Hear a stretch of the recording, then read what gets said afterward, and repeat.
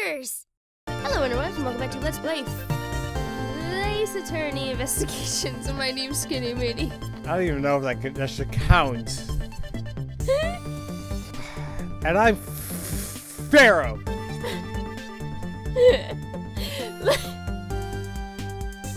Oh my god. Last episode, we used Little Thief to find the differences between before the fire and then after the fire. So we got more information from Gumshoe and Poleno, and we found out that the embassy is actually bilateral symmetrical? Yes, bilaterally symmetrical. Bilaterally symmetrical, yes. Oh no, my pronunciation issues are rubbing off onto you. Oh no! Words are hard. Yes, they are. Anyway, so yeah, now we're in the fireplace, and there's actually something that should be here that is not here, which I believe is. Let me check the evidence.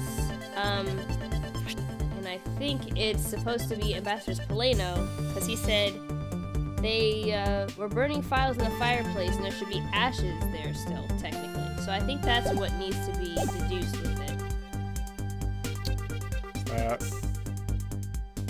What was, I'm so sorry. What was that? You deduced what? Were you not paying attention? No, it's fine. I'm not gonna be hurt. I really wasn't. I was checking something.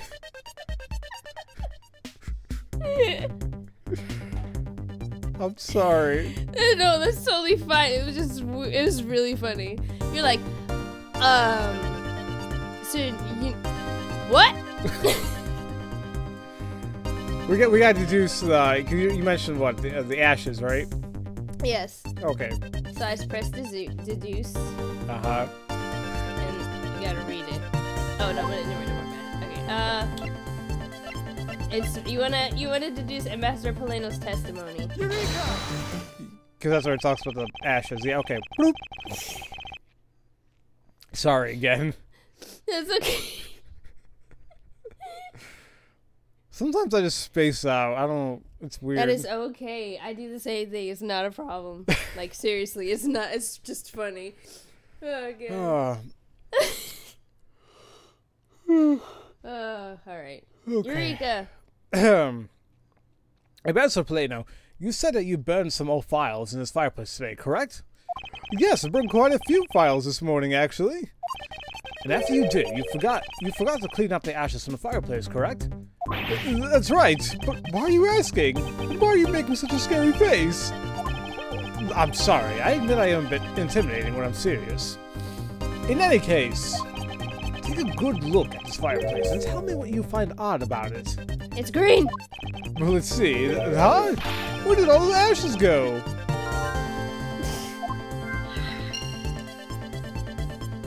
Dun dun. What is the meaning of this, Mr. Edgeworth? You don't really think that Ambassador Poleno is lying, do you? No, there's no reason for him to lie. And I don't believe his testimony is wrong either. It is the fireplace that is causing the contradiction. Okay, I wonder if you might update the fireplace data for me. You got it. I'll add in the ashes from the burnt files and... Sounds like we've pretty much figured everything out now, huh? Well, it was nothing. All I did was follow where our leads led us. Oh, I sense it coming on. You're about to dazzle us again, right? Oh, you mean that?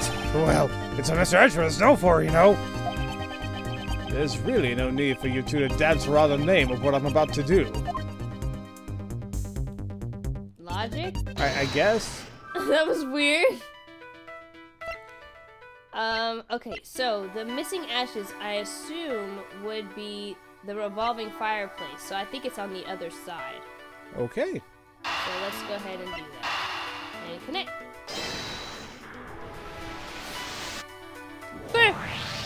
The reason as to why the ashes are missing is simple. It's not because someone cleaned them up, right?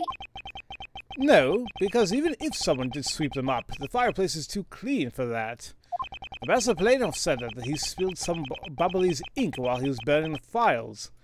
And yet there's not a trace of the spilled ink on the back wall anywhere. Well then, I don't know what happened. Well, I'll tell you what happened. The two sides were switched. By using the revolving fireplace wall, the ashes were moved into the neighboring room. Which means that this is a clear indication that the fireplace was used. Huh. Then you mean the person I was chasing disappeared from this room through there?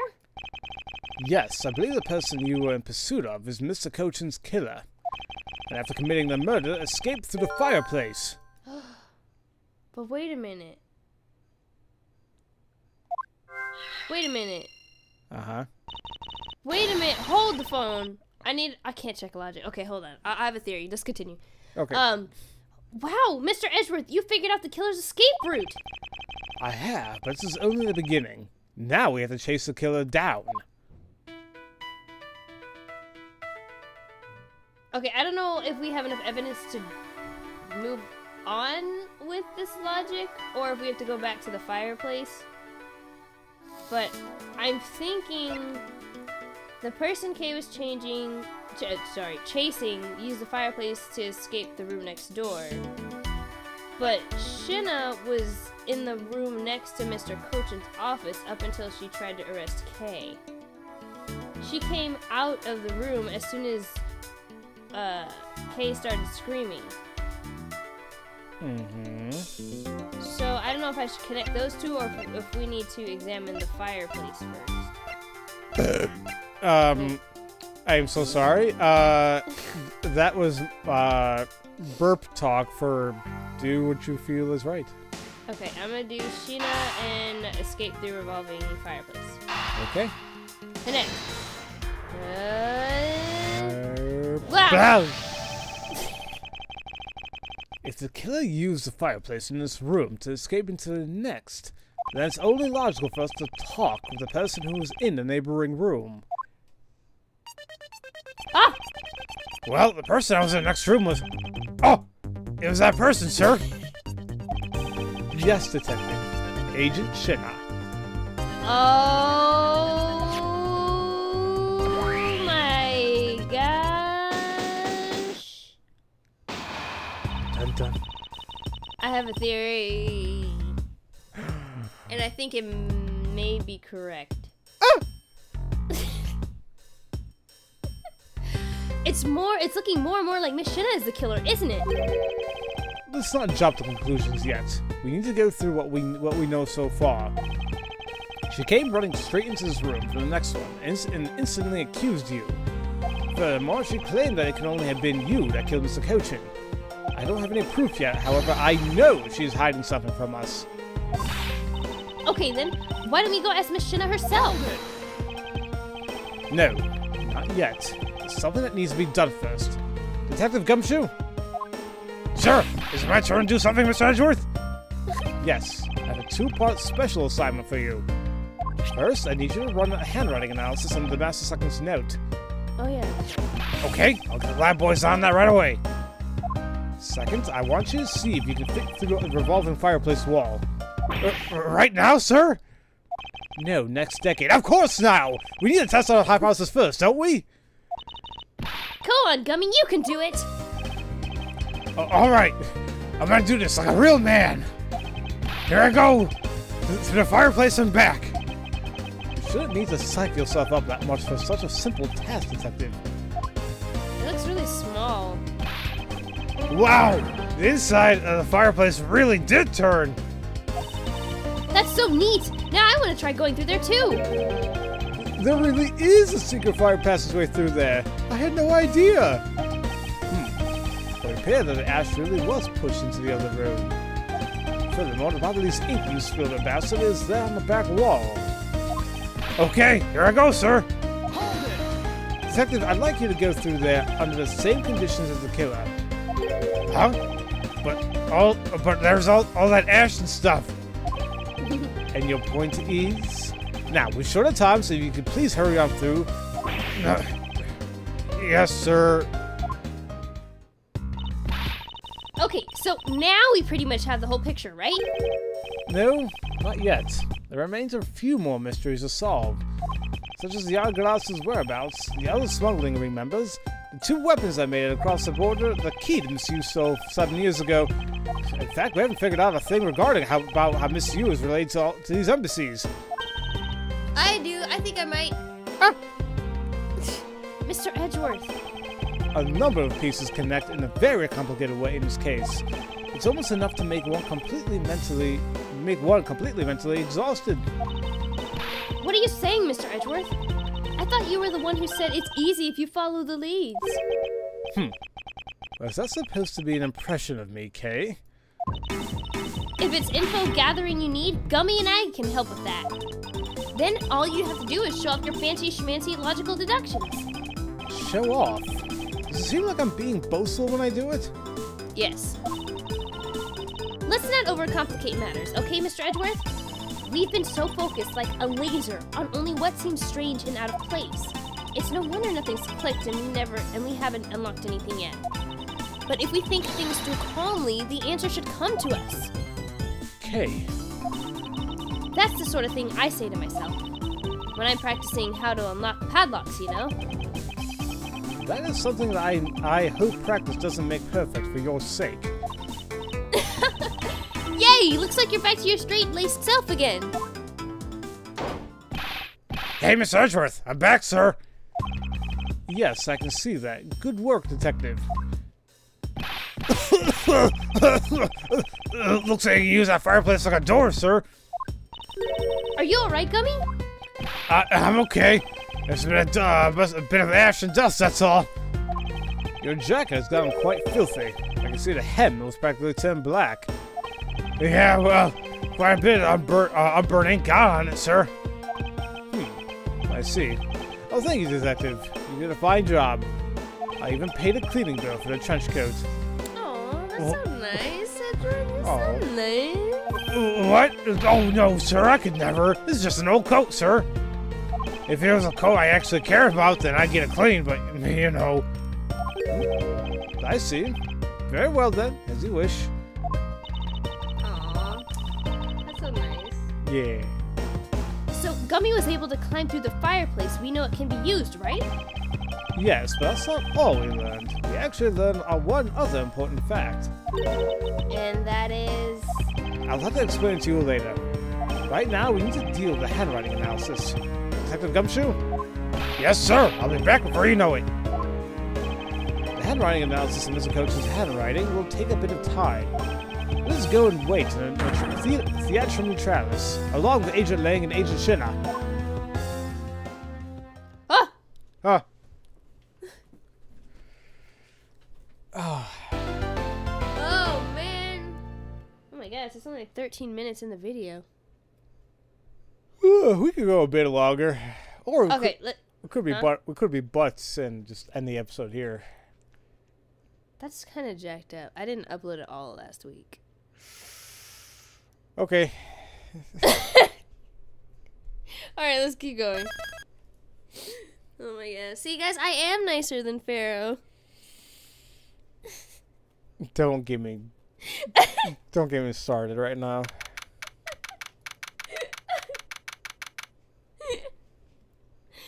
Oh god. Oh god. Alright. Theatrum Neutralis. Why does that sound like a Harry Potter spell? You just realized that? Yeah. Theatrum Neutralis. Ooh, it just makes a movie appear. Well, I got my voice needs to recuperate. Okay. Let's do this. Agent Lang.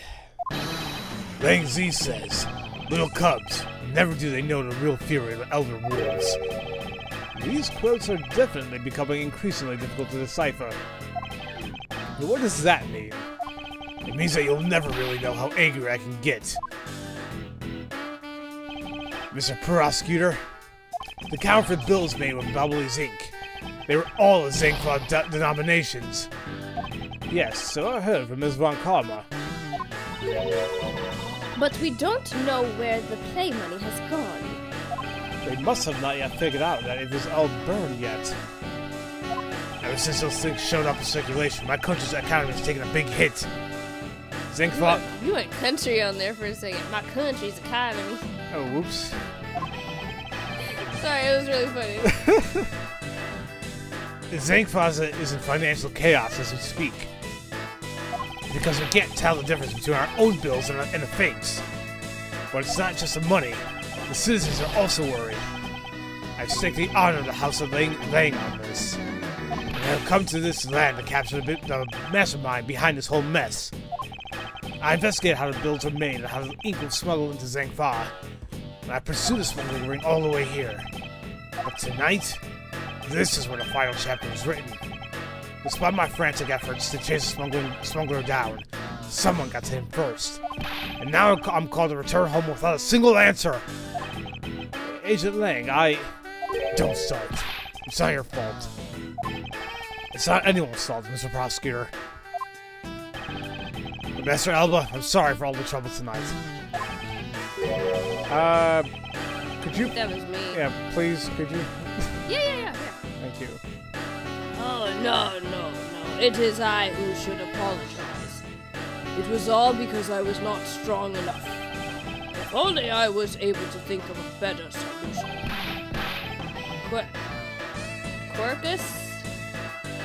Quirkus, you fool! Curse your empty brain! You're being too hard on yourself, Ambassador. I take full responsibility for tonight. End of story. Shin-ah, let's go. Time to return to our den. Yes. I don't like to admit it, but there's not much else for us to do but go home as well. Agent Lang, something. You, Wolfman, secretary lady, hold it! Objection! Pal! Aww. Detective Gumshoe, have you got the results of the handwriting analysis already? Yep. And note, it was definitely written by Mr. Cochin, sir. Just as I thought. Good work, Detective. Yay! Hey, Mr. Prosecutor. How long do you intend to hold us up for? Sorry to have made you wait, but I believe that now everyone is finally here. Agent Shin-ah, I'd like to ask you something, if you don't mind. Yes. What? Sorry, it was like a weird burp that I had coming up, and I was like, yes. Oh, okay. How exactly did you fail to see the Yagarasu when you were in the neighboring room to where Mr. Cochin was killed? I'd like you to explain that to us. What? Hey, Mr. Prosecutor, what are you doing asking her about something else she didn't see? Agent Lang hasn't touched the ball investigation at all, so I suppose I will need to explain a few things to him first. Oh, that's me. Miles Edgeworth, I can't even begin to imagine what's going on in that head of yours. Yeah, there you go. That was weird. I was like pressing the button and I'm like, why isn't it advancing? Because he was doing that super like pausing and head tapping thing. Oh, Lord. The only thing going on in my head is the pursuit of the truth. Oh? It sounds like you have some sort of plan. Very well. I'll supervise you until the end. She's seriously going to treat me as a subordinate for the rest of the day. Yes. You're not trying to pick up a fight with my subordinate on some flimsy guess, are you? I'm not trying to pick a fight, and the evidence is hardly flimsy, as you will see.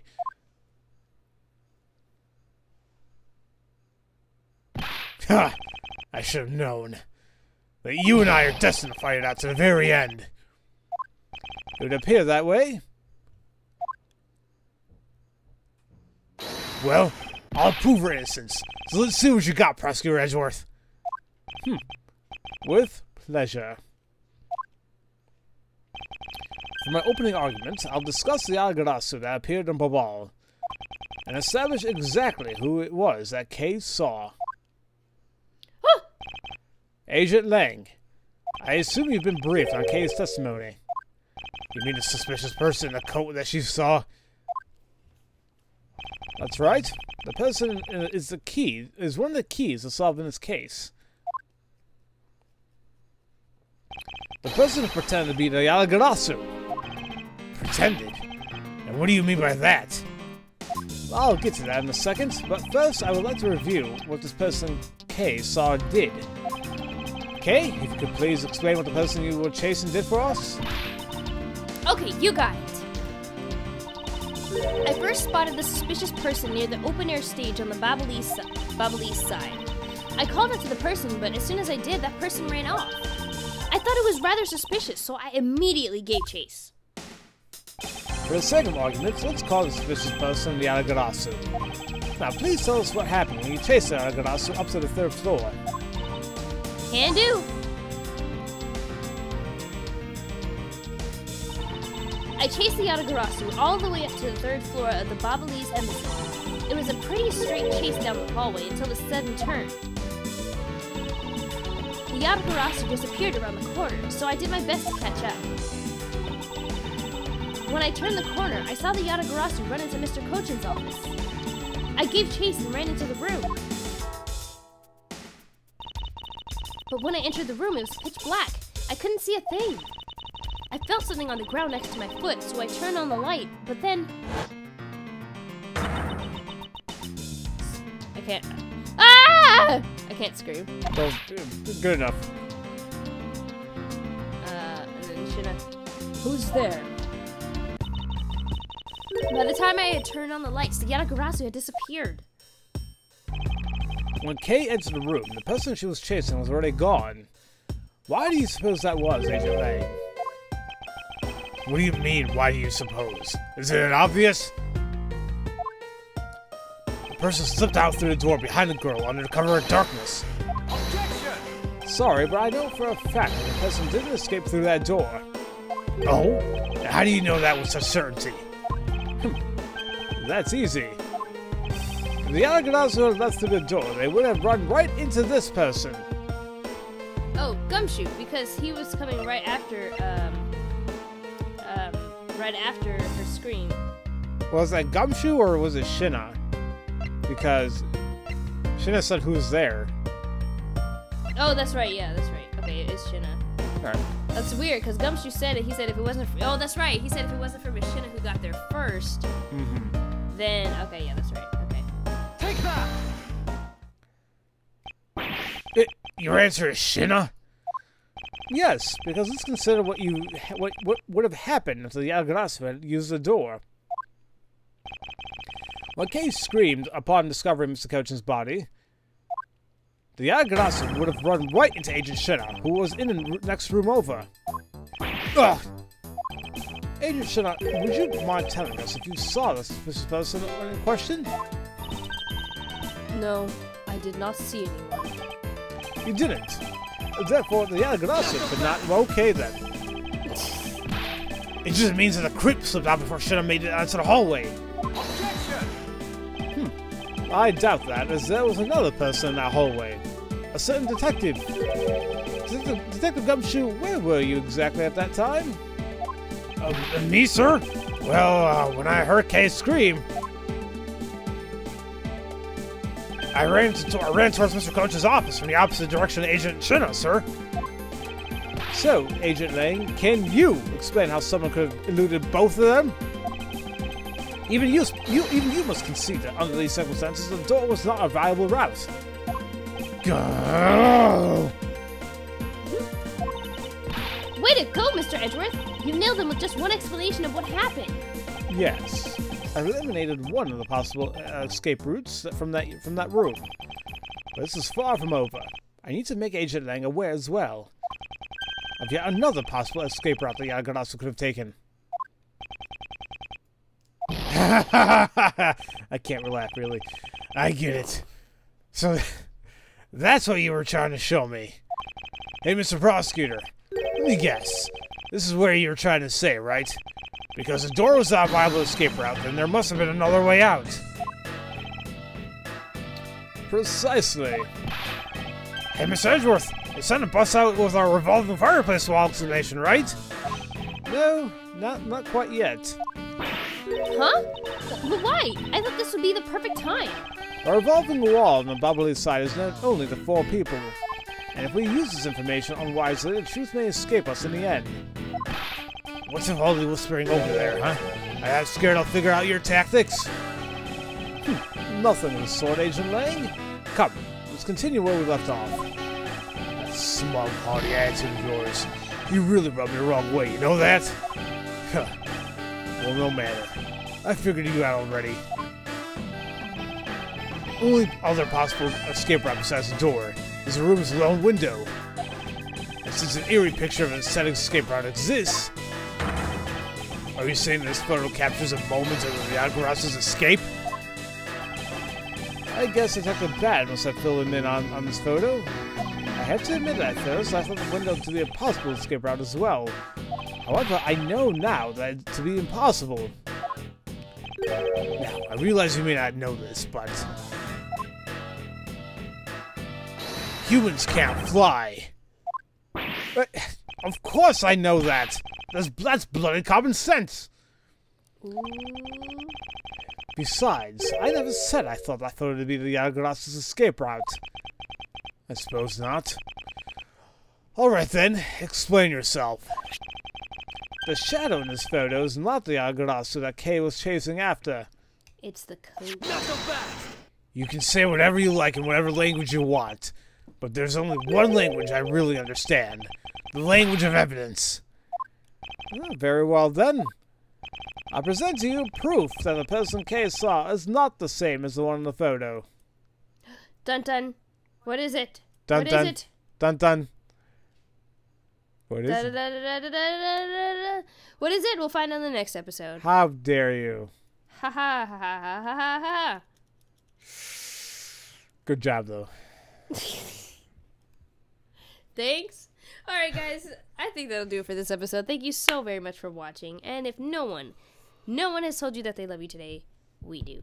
Have a great day, everybody. Alright, Pharaoh's gonna go take a nap. Bye. No. Nap time, Pharaoh. No. I don't wanna. Yes. Go take a nap. No. Do you want to go on timeout? I mean, no. Then go take a nap. No. Okay. Bye.